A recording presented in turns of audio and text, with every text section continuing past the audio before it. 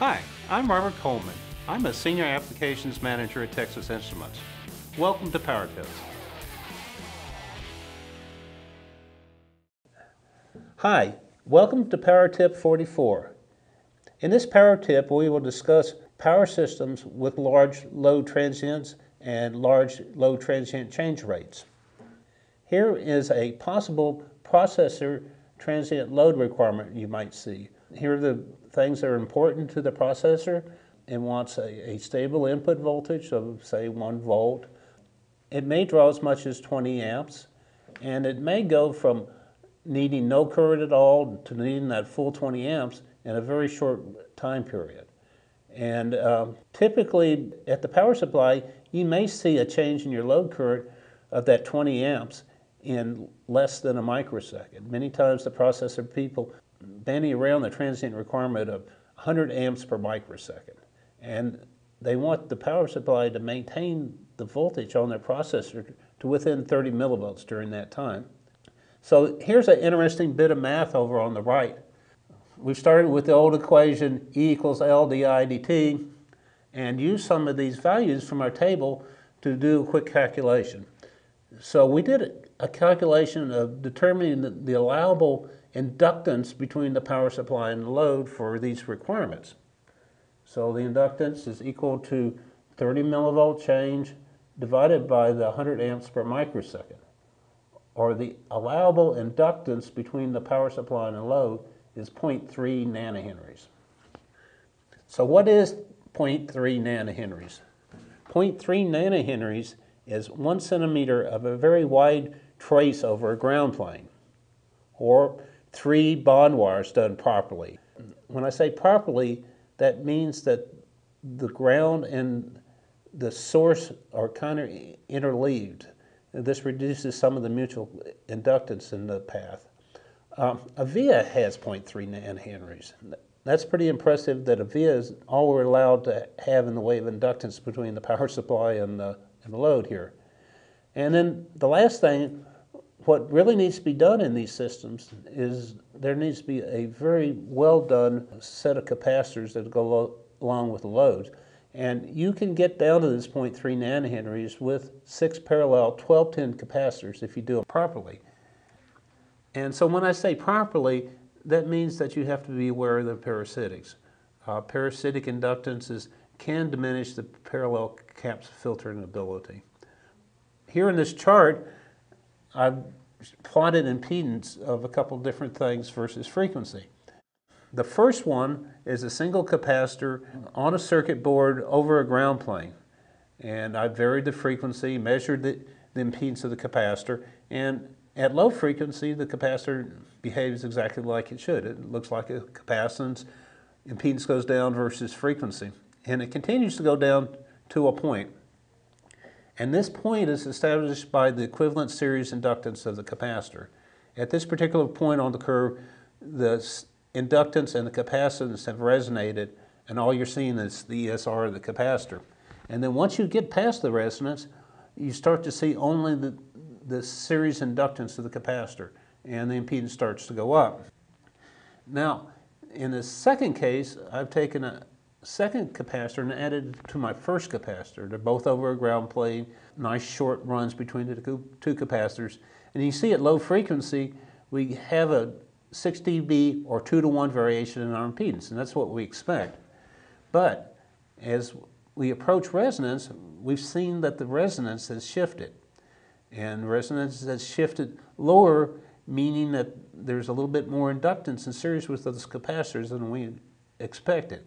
That means that you can't just take the self-inductance of a capacitor and divide it by 2 for 2 in parallel. You have to be aware that there's some mutual inductance between the capacitors, and then there is some hookup inductance between the two capacitors. And so that gives you the shift that we're seeing here. Here's an interesting slide. The size and the shape of a capacitor impacted the series inductance. What we've seen here is, in this column, we have the size of the capacitor. 603 is a capacitor that's 60 mils long and 30 mils across, and the dimensions follow the numbers all the way up here. And the first thing that we see looking at this table is 603 resistor has about 0.6 nanohenries of inductance. 805, which is a slightly longer capacitor, has a slightly larger amount of inductance. And it's pretty well related to the length of the inductor. The next thing, as we go down this table here, is that we see that we've changed the termination locations on this capacitor. Rather than have the current flow the long path down the capacitor, we've turned it the other direction to the short path down the. And so we've shortened up our current flow path by about a factor of 2 here. And then the second thing we did was increase the width of the capacitor. And so that allowed us to reduce the inductance of the capacitor also. So you can see that we've gone from a relatively high 0.8 nanohenries inductance with 805 capacitor down to 0.2 nanohenries of inductance with the 0508 capacitor. And you can see that as we go down the table here, you can see that the inductance increases as we go higher in length, and then if we go to the short direction on the capacitor, we can see that we get the same kind of reduction that we did previously with the 805. So to summarize, the longer the capacitor, the more inductance it has. The wider the capacitor, the less inductance it has. And you can impact the inductance of a capacitor by 4 to 1 depending on how you terminate the electrodes. Also, I did some simulations of power systems with these low transient requirements in them. And I constructed a pretty simple little piecewise model. In my piecewise model, I have a load that's fixed, and I also have a load resistance that's open and closed into the circuit, and that allows me to generate the large change in currents. I have a load capacitance that I modeled that included a ESR in the capacitor.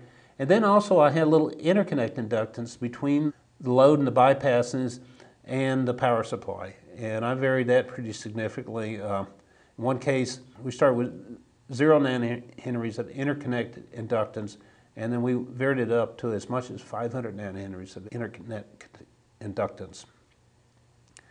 And so those are the extreme cases. One would represent the power supply co-located with the load, and then the second case might be a power supply that's been cabled to the load or has a relatively long run across a motherboard.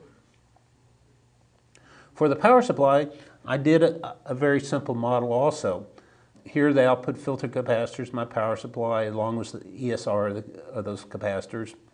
And then I modeled my power supply as a current mode controlled power supply. So I have a simple voltage controlled current source driving my output filter capacitor and load. And then I measured the output voltage here and taken it to my air amplifier. Again, I did a very simple model for the air amplifier. I had a voltage controlled voltage source and then just simple feedback. And this is a type 2 compensation that you would typically see with current mode control. And so I used that previous model to generate this table.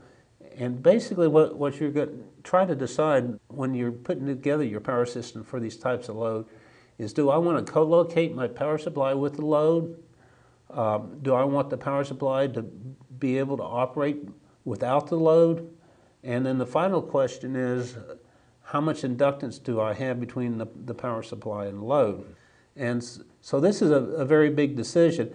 And what I have done here is presented the 3 different cases. The first one is zero interconnect inductance, and the 0 represents the co-located power supply.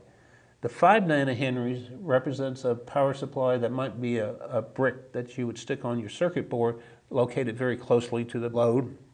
And then the final one is one that we were talking about earlier, which might be cabled in or might be across the way from your particular load. And so in the first set of simulations, I was able to run the system with 0 power supply capacitances and required all my capacitance to be at the load. But basically, since there was 0 interconnect inductance, that allowed me to eliminate this capacitor. And then I was able to use a relatively small amount of capacitance, 1 millifarad capacitance for our 30 millivolt variation for a 20 amp step. And so that's a pretty small amount of capacitance. In the second case, I required the power supply to be able to operate standalone. And so that meant that the loop had to be stable with or without a load. And then, so what happens then is I have to provide some capacitance on the power supply to be able to stabilize the loop. And so I did a little study of where the capacitance did the most good, and there was maybe half a millifarad of capacitance required at the load before it got into the interconnect inductance, and then 1 millifarad at the load. And so what you've seen is we've impacted the cost of the power system because we required 50% more capacitance in the power system because of that small amount of interconnect inductance. Remember, we were trying to get 0.3 Nano Henrys inductance between the power supply and the load, and since we weren't able to do that, it required us to put some bypass capacitance at the load. And this is the extreme case here, where we have half a microhenry of inductance. And that requires a significant amount of capacitance at the load, and it also requires a significant amount of capacitance because you have to be able to operate your power supply without this load capacitance and have it stable with both just 20 millifarads of capacitance connected to the power supply as well as 70 millifarads of capacitance connected to the power supply. So this is a key decision. You know, the first decision is, do you buy a brick and put some capacitance at your load? Do you co-locate your power supply with your load? Or are you going to cable in and have a significant cost penalty in capacitors? The other thing that the standalone power supply adds is slow response. Not only does it significantly impact the cost of the power system, you can see in this curve here where we've compared a integrated or co-located power supply to the response of a power system that has been cabled in. And so in this case, we have very small amount of capacitance at the load, no interconnect inductance, very rapid transient response in the power supply. In this case, we look at the time scale and we see that we still have transients going on 2 milliseconds after they started.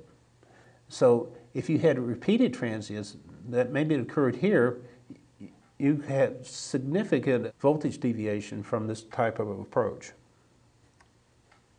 So in summary, processor power people brag a lot about their high DI/DTs. Typically, you'll be throwing requirements of 100 amps per microsecond or even higher than that, maybe even 1,000 amps per microsecond. And what you're going to find is that by the time they get to the power supply, they're usually a lot lower. Now that's because the processor people are going to put many bypass capacitors around their load, and then there's going to be some interconnect inductance between these bypass capacitors and the power supply. As we saw in that previous chart, you can significantly impact the cost of your power system if you don't control the interconnect inductance. It needs to be minimized, and some of the ways that you can do it, you can put parallel paths for your current to flow, you can build over your ground planes, and then you can use low inductance components. And that means sometimes small components, that means considering alternate terminations on your capacitors. If you consider the whole power system, rather than focusing on a power supply specification, you are going to produce the highest performance and lowest cost design. So the last decision that you have to make is, do you want that power supply to be able to operate standalone, or can it operate into a fixed load such as a bank of capacitors? There's a lot of convenience to be said for having a power supply that you can test without the load capacitance, but there's a lot of cost that goes along with it also. And the cost can get pretty significant if the internet inductance is not minimized. As we saw in the chart, our requirements for bypassing between the power supply and the load were impacted 70 to 1 with a bad choice on the internet inductance. So thanks for your attention. For more power tips, visit Power Management Design Line and search for power tips, or you can click on the link to all articles in the description section of this video. Thanks for listening.